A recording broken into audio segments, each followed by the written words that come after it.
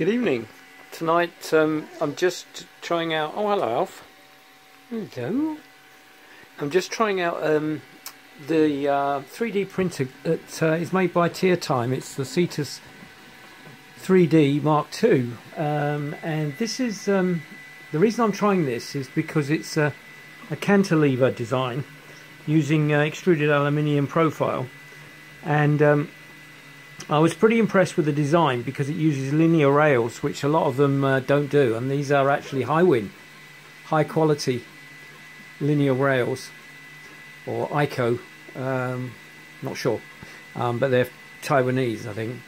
And anyway, the the thing that impressed me the most about this was some of the print quality on the 3D.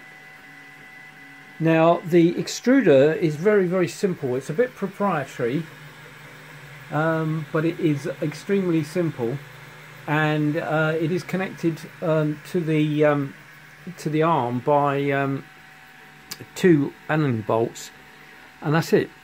So this is why I wanted to try this out, because if it's accurate and it can perform well, then my intention is to add the laser module, which you see hiding over here, and possibly actually make another one very similar to this, because it's actually a very small footprint, and as you can see, I'm just working out the sort of size of area around it that I need for a frame in order to put some of the safety glass, which you see on the wall there, on it. I've actually got some proper 3D spectacles, goggles, which have the right quality filtering for 450 nanometers, which is the blue diode laser frequency or wavelength. So yeah, so this looks pretty good actually. The print is, I mean, it looks very simple. It's running pretty well. It takes a low footprint, and it's damn quiet, and I'm quite impressed. I've seen some pretty good reviews about this. It's not a heated bed, so again, something else I don't need, and something else that would be perfect.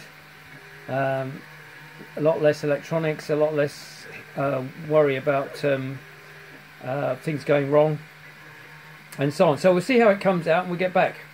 I'll print a photograph in the bottom when this is finished its printing.